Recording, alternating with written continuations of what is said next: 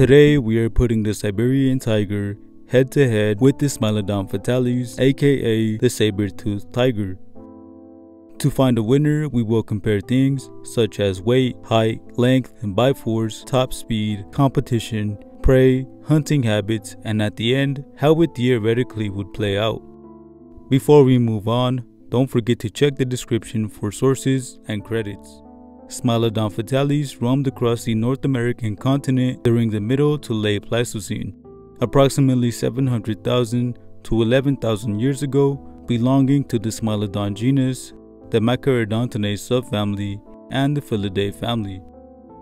Thought to be similar in size to the Siberian tiger, with their body measurements estimated at 350 to 600 pounds, 5 feet long, and 3 feet tall at the shoulder.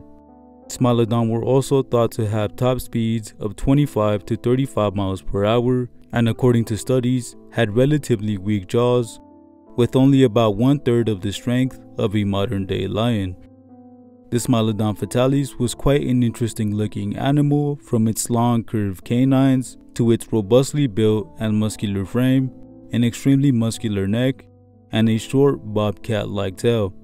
But the use of those scary chompers is highly debated, with many different hypotheses, such as Smilodon killing their prey by stabbing and slicing, assuming the main action of the large canines were to strike and gash, leaving prey to eventually bleed out. But these hypotheses had their skeptics stating things such as sabers not being able to withstand lateral pressure, which would have surely occurred with a struggling animal.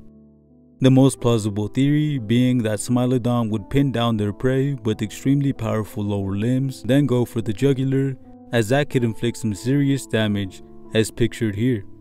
According to studies, the limb strength of the Smilodon fatalis far exceeded the strength capability of any extant feline and incredibly even American lions. Studies also revealed that the more experienced a Smilodon was, the stronger it would be, as wrestling with large megafauna would build up strength, comparable with people hitting the gym, a feline gym bro if you will. Aside from the bad jokes, another study discovered a parietal impression on Smilodon skulls that were a consequence of repeated stress on the temporalis muscle, a sign of biting instead of the latter being slicing and dicing. Putting a pause on the fatalis for now, let's take a look at some Siberian tiger stats. Siberian tigers belong to the Panthera genus and the Felidae family, being currently found in Southeast Russia, China, and North Korea. A far cry from their once immense range, with the tiger species as a whole having lost 93% of their historic range. Adult Amur tigers average from 400 to 700 pounds, 11 feet long, and 3 feet tall at the shoulder. Tigers, despite their size, can reach up top speeds of 60 miles per hour, but they are not built to run at high speeds for long distances. In addition, Siberian tigers also have jaws capable of exerting a bite force of 1,000 pounds per square inch. Based on that information, it's pretty safe to say that this is pretty evenly matched up from head to toe. Now onto the competition side of things, starting with the Smilodon fatalis. Scientists have been able to use isotopic analysis to accurately depict what prehistoric predators would have preyed upon. Isotope analysis is used universally to understand the flow of energy through food webs, as well as being able to reconstruct past environmental and climatic actions. Nowadays, tooth enamel seems to be a better source of accuracy as opposed to collagen, which becomes pretty easily contaminated. As a matter of fact, because of this, it was once believed that dire wolves directly competed with Smilodon and American cave lion, but further analysis of tooth enamel rejected that idea.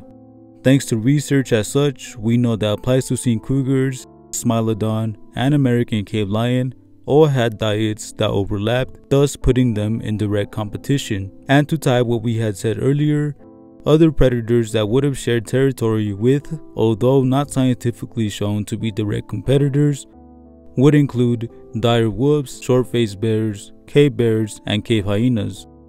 While Siberian tigers are the unquestionable top dog, in their neck of the woods, competing with the occasional black bear, brown bear, wolf, and leopard. But scientists have reported as many as 4 incidents in which brown bears attacked and killed a female and her cubs.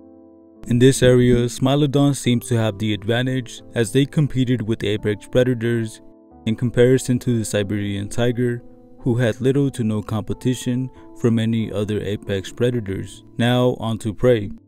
Because of isotope analysis, as explained earlier, we know that Smilodon diets would have consisted on forest-dwelling animals from a variety of prehistoric and modern-day deer species, camels, platygonas, large-headed llamas, tapirs, woodland bison, and horse species included. The Smilodon hunting habits are still not completely concrete or agreed upon, but as touched upon earlier, the most commonly agreed on hunting method is the hold down and chomp away one.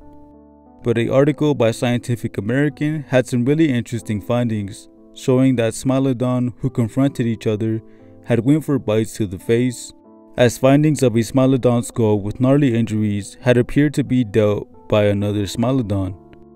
Skulls discovered in Argentina also seem to back this idea further.